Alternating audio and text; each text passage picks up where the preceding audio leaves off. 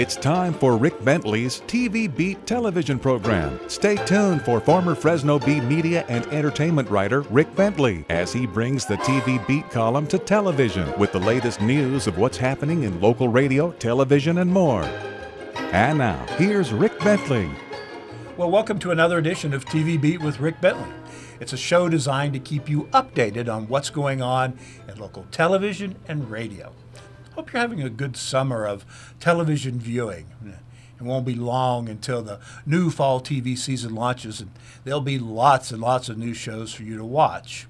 Now, since my last show, I've spent 10 days in Los Angeles attending the Television Critics Association's summer tour.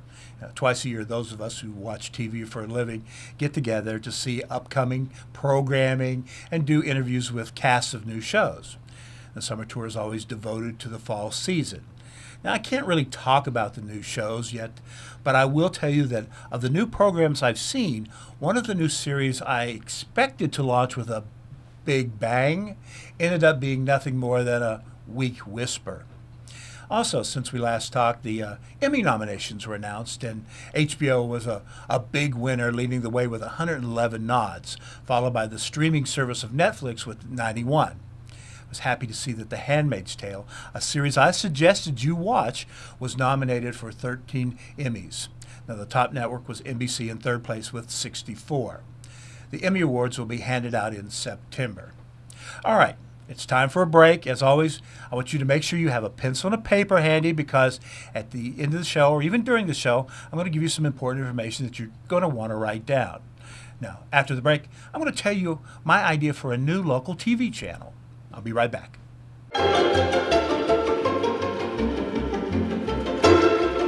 Hey, welcome to Deli Delicious. What can I get you? Grilled chicken Caesar salad. Number 41. You know I love that steak and jack. Everything on that works.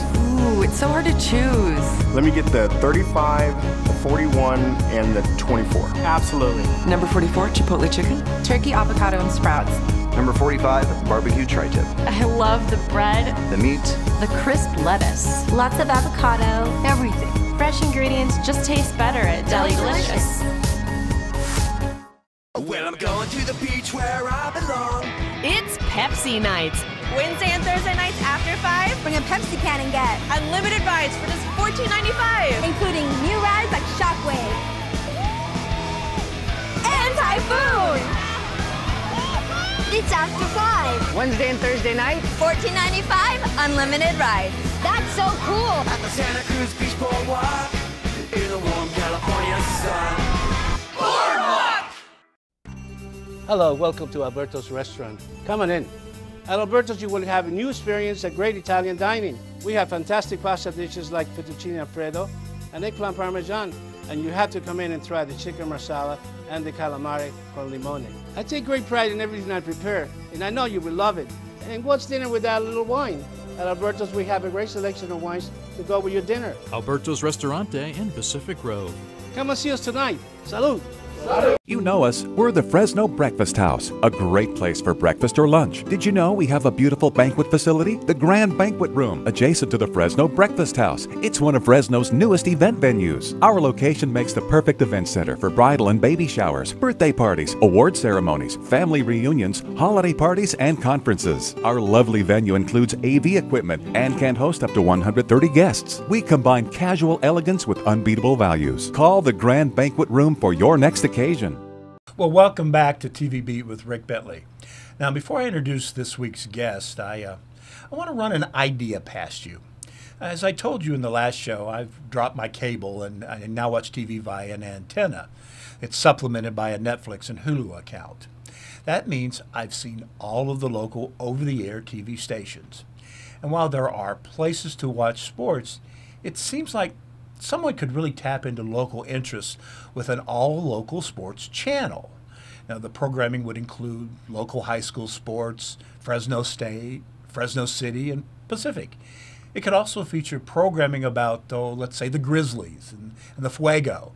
It's also an area that's big in boxing and auto racing, so local events could be broadcast. What I would do is blend game coverage and special shows with a local sports talk radio channel such as 940 ESPN or Fox Sports AM 1340. When there's no local game to air live or repeat, the station could switch over to the radio broadcast, or the TV station could just air sports podcasts done locally. Look, there are plenty of locals who could host a local call-in program to talk about sports. These kind of shows could fill up hours. It would take an investment, which means this won't be happening anytime soon, at least. But fortunately, Fresno sports fans do have several places on the radio and on TV to turn to get immediate sports news. And I know how important that is for those of you who complain when the Fresno Bee went to such early deadlines that no sporting events happening after dinner was in the next day's paper. Now, when it comes to TV, ABC 30 leads the way with a team topped by my guest tonight. Tommy Tran joined the ABC 30 Action News team in March of 2010 as a reporter, but in October of 2012 he was promoted to sports director at KFSN. Tran began his career at KGO TV in San Francisco, where he interned in the sports department. He was there for about a year. Now that makes sense, as he was born and raised in the Bay Area, and he graduated from San Jose State. So after a stint in Yuma, Arizona, he came to Fresno. I want to thank Tommy for being my guest tonight. Here's Tommy Tran. Well, thanks, Tommy, for being my guest tonight. I really appreciate it. It's August now. We're heading toward a busy time for you, I know. But before we get to that, I want to talk a little bit about you. Now, did you grow up, have you been a sports fan all your life? Sports fan, yes. Ever since I was a child, sports has always been a part of my life, and I've enjoyed it. I actually got into it. My grandfather was a big sports fan, and so that's how I got into it. Now, I didn't always want to be a sports reporter or anchor at a young age. I know some people say I always wanted to grow up to be on ESPN or something like that. I actually did not know what I wanted to do until I was in junior college, and it took me a little while to figure out exactly what I wanted to do. So it took me longer than most through the junior college system, but once I took an elective, which ended up being a TV class, did very well. The instructor said, hey, this is something maybe you should look into, and I did, and I was focused and motivated, and I did very well, and then got enough credits to transfer to San Jose State, and then that worked out well for me, and obviously the rest is history. So you were just taking general classes at that time, or had you thought about a journalism career? Or no, not at all. I was, to be honest, struggling through my GE, trying to figure out what, wasn't very into science and math and anything else. Probably the only class that I really did all right was speech class, and I enjoyed that very much. But even then, it wasn't enough to kind of really get into what I wanted to do as a major, and didn't know what I wanted to have when I graduated until I took that elective class. But ever since then, I've had a focus and kind of a real good desire to go through with it. And fortunately for me, it's worked out. Yeah. Now, working in journalism, whether it be TV, print, or whatever, there's that constant deadline to worry with, and especially with TV, there's that immediacy that you need to do and everything like that. Have you always been a person that sort of thrived on pressure and dealing with that sort of thing? I didn't before. No, until I found something, that I was good at and that I enjoyed. I do love, especially in this kind of medium in TV, I'm offering something tangible every day. I have a deadline. I have to put something together. I have to present it to our audience, and so I do enjoy that part of it. And there are going to be more chaotic days than most, but at the end of the day, like you said, I do thrive on it. I enjoy that pressure, and then when you're able to kind of deliver, it certainly feels good. So you said you sort of a family heritage of interested in sports. Do you remain a fan of certain teams, or because of your job, do you find you have to sort of put that in your back pocket because, there's no cheering in the press box? I actually I'm actually glad, because obviously living here in the Central Valley, for instance, in baseball, there are a majority of Giant fans in terms of a fan base, but there's a good number of Dodger fans. Right. And so I will actually get emails or calls saying that I am a Dodger lover, which is not the case. And so I feel good about that, because that means I'm presenting it as objectively as I can. I try to call the moment. I try to call if it's a newsworthy story, I think, that needs to be presented. So, I won't say, well, the Giants lost in a way and then the Dodgers didn't win this way, that kind of thing. So I try to stay as neutral as possible. And I think it's worked out so far. Yeah, it's great. And again, if you've got people that's complaining one way or the other or Right. both ways, then you Yeah. know you're doing it right because Mhm. you're not going to please everybody all the time. I get that. Exactly. So, but now, because of your interest and because of what you do you have to spend all your free time watching sports, reading sports? I mean, can you ever get away from? I mean, when you go on vacation, do you just say, "I don't want to see anybody playing basketball" or anything like that? I've gotten a little bit better as I've gotten older, but when I was younger and just out of school and in my first television market and even the first few years here, it was 24/7. And now when I take some vacation, I unplug, at least through social media. I will check, my phone or try to watch some TV to try to maybe catch up on the day's news, the day's sports. But that constant checking my phone every so often is something, and my girlfriend tells me this too, when I take time off to spend a little more time with her. So I try to get that done. And you still get that question at parties, "Hey, I want your job. Can I have your job?" Oh yeah, or they come and you go to, I'll go to a high school or I'll go to Fresno State and hey man, you got the best job and I would love to do what you do and I could do that for a living. That'd be kind of cool. So every day I'm reminded that it's a pretty good gig. All right, well, we want to talk about what's coming up that's going to really consume a lot of your life. We got to take a break real quick. We'll be back in just a moment.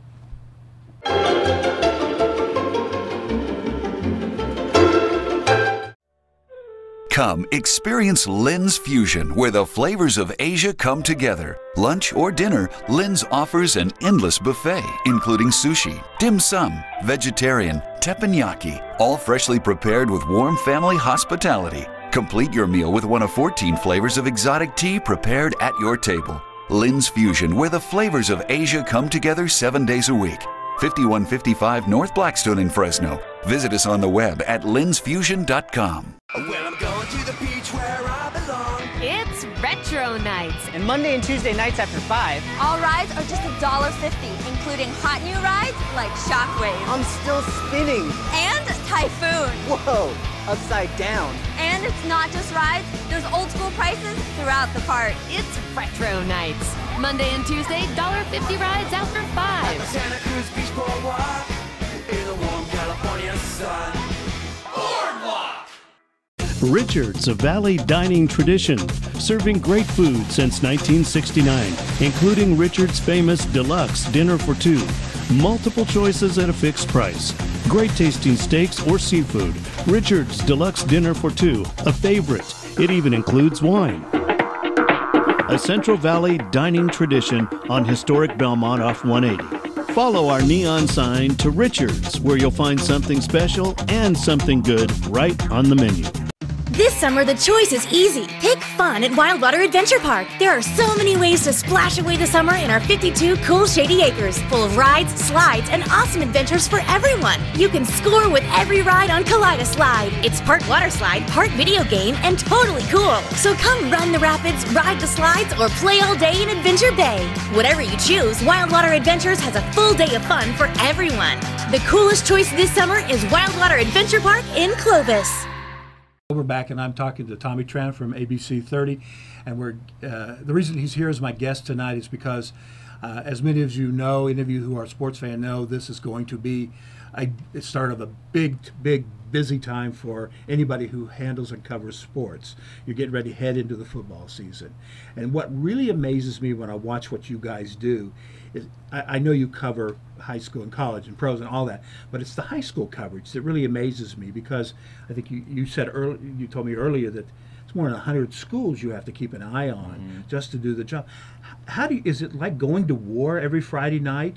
I mean, you've got so many soldiers you can send out on battles. How does it work? What's the logistics of it? Yeah, there's more than 100 schools in our viewing area, and that includes some schools in Merced as well. And so on any given night, as you mentioned, weekly, there are anywhere between 80 to 100 schools that are playing either each other or even inviting some other schools to come play them when it's earlier in the year.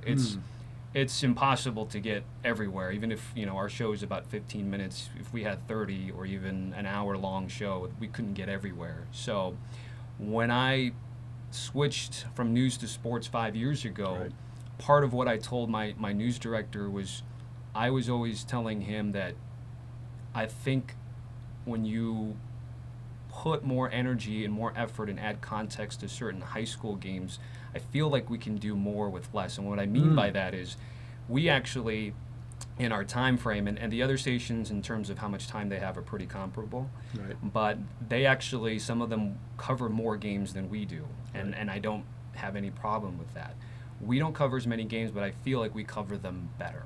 I feel like we're at these games, we're talking to coaches before the game to see who's the next up-and-coming player, or who's a player who's under the radar, and then we present that at night for our weekly reports on Friday. Another thing that I think that what we do differently too is that we have a two-person show where my colleague Chris Alvarez, who's the weekend sports anchor, we're in the same studio at the same time, and there's something about the camaraderie that we have and that we can bounce things off of each other. You know, maybe this particular week I'm talking about a team and a player that he saw last week, and that's something we can have fun with. And so I think that separates it, because some people will tell us, and they'll tell us often, that, boy, you guys look like you're having a lot of fun, and we are.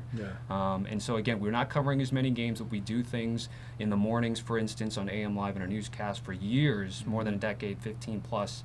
We've done the Friday morning football segment with the schools, and we incorporate that in our show. That has since been copied from some of the other stations, and they're trying to, which is great, by the way. You know, I mean, more coverage for all the schools is great, but it works for us, and that's something that has worked. And then that's transferred and translated into other things for the night show as well. Well, tell me, but talk about, does this planning process start on Monday? Like, okay, this is the list of games we have this week. Or are you looking a month ahead? Not that far ahead. It's a weekly deal. I check every Monday, and so the first month of the season, the schools are not playing each other. They're either playing some schools from the Central Coast, they're playing some schools from Sacramento area and LA and so forth. So the first month for me, when I'm sort of deciding editorially where our resources are going to go, I'm a little bit more okay with trying to get schools that maybe are not traditional powers, or for really down the road we may not get to because they may not be very good. So I try to get some of the smaller schools and things like that together. And then what happens is every week then I start, as we get into October, which is sort of the meat of the schedule, then I start looking at storylines, the good teams, the good players, and then I do matchups that Potential way. playoff teams. Potential playoff teams. Because at the end of the day, again, it goes back to the whole, we cover less, but we give you more that we try to. That helps a little bit engaging which schools to cover. That also means, and that's a big thing that I think that we do well, is we're not always Fresno or Clovis-centric. I love the smaller schools. Oftentimes the rural areas really support their teams more, so if their teams are good that year, I will not ignore them, and I will send some of our resources to go there. One more thing that we do too, and we've done this for 3 or 4 years, is the polls that we have. We have an online poll that has 3 games that voters get to choose, so it's a very democratic process. We put up 3 games, and oftentimes it's a smaller school against a bigger school, and I can tell you about 8 out of 10 times the smaller school will win. So then we go out there, we'll cover their game, and they've really enjoyed it, and it's worked out well for us. Yeah, but it's always been hard to do. I mean, covering sports is always a massive job. But in this day and age with social media, where people are expecting that score not only when they turn into your news that night, but they want it as soon as the game's over. How much pressure has been added, how much workload has been added to you to keep up the social media part? Or is that separate from what you do? It's not separate. It's a team effort, and we actually double up on Friday nights. We have, generally, we have 1 web producer that works at any given time during the day, but during football season, I'm afforded 2, which has been nice. So I'll have 2 web producers, and they're scouring Twitter, and we've got great fans and viewers that'll help us out with scores. So that has been great. Again, some of the smaller schools traditionally has been really hard to get score updates from Twitter and Facebook, but more so Twitter has really helped us out. So it's slowly becoming more of a known commodity. Like, hey, if I tag this and Tommy sees it, you know, I'm going to maybe get a mention on Twitter or on an air. So that's nice. And then it's got to drive you nuts when you have a week where, say, Fresno State has moved to a Friday night, and suddenly your resources become stretched even more. Are those horrifying nights for you, or does the energy go up even more? It depends. When Fresno State's doing well, it makes the decision to a little easier. When Derek Carr, for instance, was here, and the last 2 years have been a little bit leaner. So We do about 6 to 8 games a week, maybe 9 if we have some extra resources. But if it's a Fresno State game, we get knocked down to about 5. Yeah. So we do have to divvy up some time, and so it gets a little bit tough. But we make do with it. I'll send Chris to Fresno State, and that's kind of his baby to take care of, and then I kind of do the rest of it. Yeah. We're going to have to wrap up here pretty quick, but I want you to go over, if people are interested in keeping up with high school, college, football, sports, obviously we know we can turn to your channel. Sure, yeah. But where else can we find you? Yeah, obviously ABC 30, or on Twitter's the easiest one, at Tommy Tran TV. So, yeah. Is there an app? We do have an app. Yeah, we have an app, the ABC 30 app. If you go to Google or iTunes, we'll be right there. Okay. Well, listen, I can't thank you enough, and I'm glad I caught you before all the craziness started. So good luck this year. So appreciate the time. Appreciate you having me, Rick. Oh, no, thank you. All right. We will be back in just a moment. Take a vacation for an hour at Toledo's Mexican Restaurant. Come and enjoy our open-air patio and relax with a perfect margarita tucked away in the Mission Village Shopping Center on Shaw and Fresno. Toledo's Mexican Restaurant. Comida auténtica.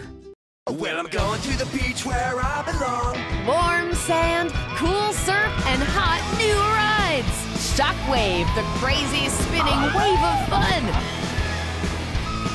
And Typhoon, launching you 6 stories above the boardwalk, upside down. The admission-free Santa Cruz Beach Boardwalk is open daily. At the Santa Cruz Beach Boardwalk, in a warm California sun. Boardwalk! Ginza's Finer Dining is a culinary pleasure for fans of Asian cuisine. Our menu features interesting textures, aromatic flavors, combined with beautiful presentations wrapped all together in a sophisticated atmosphere to make your visit here a memorable experience. Ginza. It is a masterful mix of Chinese, Japanese, Korean, Thai, sushi, and hibachi grill-style dishes. We hope you enjoy eating at Ginza as much as we enjoy serving you. Hello, welcome to Alberto's Restaurant. Come on in. At Alberto's, you will have a new experience at great Italian dining. We have fantastic pasta dishes like fettuccine alfredo and eggplant parmesan, and you have to come in and try the chicken marsala and the calamari con limone. I take great pride in everything I prepare, and I know you will love it. And what's dinner without a little wine? At Alberto's, we have a great selection of wines to go with your dinner. Alberto's Restaurante in Pacific Grove. Come and see us tonight. Salud. Well, welcome back. It's time to get caught up on some local news. Now, one of the stories that's always gotten a lot of reaction when I was writing for the Fresno Bee had to do with local radio ratings. It wasn't that listeners would get upset when I would report that their favorite radio station had dropped in the ratings. It was always those in the charge of the radio station who would call. For those of you who have never read a ratings listing from Arbitron, it is a complicated list of times and demographics.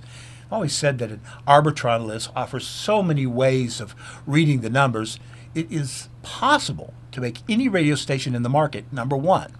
So what I had to do was find a middle ground, and that meant quoting the numbers of those 12 years old and older who listen between 6 a.m. and midnight during the week. Simple enough.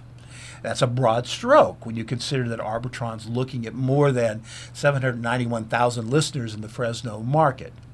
But if every demographic was addressed, there would be no time for you to listen to the radio. So that's the format I'm going to use on this show. The spring ratings that cover from March through June have just been released by Arbitron. And in that 12-plus category, the top-rated station in Fresno is KBOS with a 6.9 rating. The station that you probably better know as B95 has a format that includes hip-hop and R&B. KBOS has shown consistent strength in the last few ratings books with a 6.1, 6.5, and 5.8 over the previous 3 Arbitron rating periods. Number 2 is Y101 at 6.4, K97 at 5.4, Kiss Country's 4th, and KMJ comes in at 5th with 4.3. Now, the fact that KMJ's 5th is really interesting. You know, it wasn't that long ago that the general thinking was that traditional radio was in trouble, especially radio stations with music formats. The thinking was that so many ways for people to listen to music available, the traditional radio station would be phased out. The only format expected to survive was talk radio because the discussions, well, they tended to focus on local issues. And there was a time when KMJ dominated the local radio ratings. A fifth place finish is good, but doesn't reflect the previous thinking that music formats were in trouble. It's nice to see that local radio has not gone gently into that good night. Just in case you're wondering, the rest of the local top 10 includes KLBN, the Fox, the Wolf had a 3.5, KLZ, and KMGV at 3.0. Next, I want to give you a reminder that on July 2nd, KAL started airing ION on its digital subchannel 7.3. So, ION includes network shows such as Saving Hope, Blue Bloods, Burn Notice, Criminal Minds, Psych, and White Collar. ION replaces the Cozy network on KAL, but ION is still available in this market. It has now moved to channel 51.3, which is on Comcast channel 378. That's why you need that pencil paper. The lineup includes Baywatch, Adam 12, The Avengers, A-Team, and Bionic Woman. And finally, I was happy to see that Clovis East graduate Chris Colfer was in town recently as part of his book tour. Now, since Glee ended, Colfer has been he's been writing a series of books that take a sort of a new look at the fairy tale world through a series called Land of Stories. The latest book is Worlds Collide.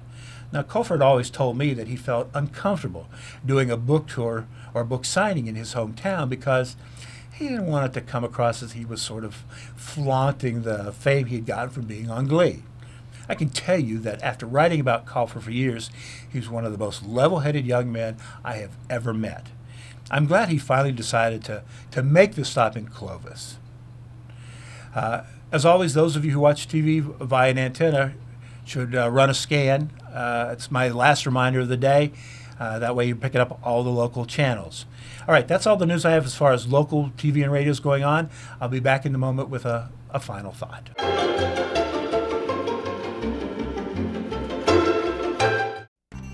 Hello, welcome to Alberto's Restaurant. Come on in.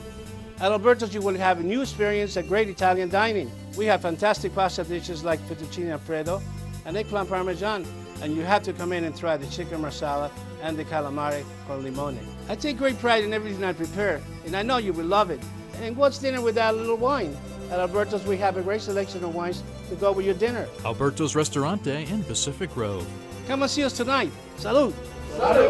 This summer, the choice is easy. Pick fun at Wildwater Adventure Park. There are so many ways to splash away the summer in our 52 cool shady acres, full of rides, slides, and awesome adventures for everyone. You can score with every ride on Cocola Slide. It's part water slide, part video game, and totally cool. So come run the rapids, ride the slides, or play all day in Adventure Bay. Whatever you choose, Wildwater Adventures has a full day of fun for everyone. The coolest choice this summer is Wildwater Adventure Park in Clovis. Richard's, a Valley dining tradition, serving great food since 1969, including Richard's famous deluxe dinner for two. Multiple choices at a fixed price. Great tasting steaks or seafood. Richard's deluxe dinner for two, a favorite. It even includes wine. A Central Valley dining tradition on historic Belmont off 180. Follow our neon sign to Richard's, where you'll find something special and something good right on the menu. Well, that's this week's show. I'd like to thank Tommy Tran for joining me. I'd also like to thank you for tuning in. Your support is greatly, greatly appreciated. You've already found the show, but what I need for you to do is to continue to spread the word that this is being broadcast on KGMC Channel 43.5, also known as Antenna TV. Those who have cable can watch the program on Comcast Channel 378. Now, the first editing of the show will be on Saturdays at 6:30 p.m.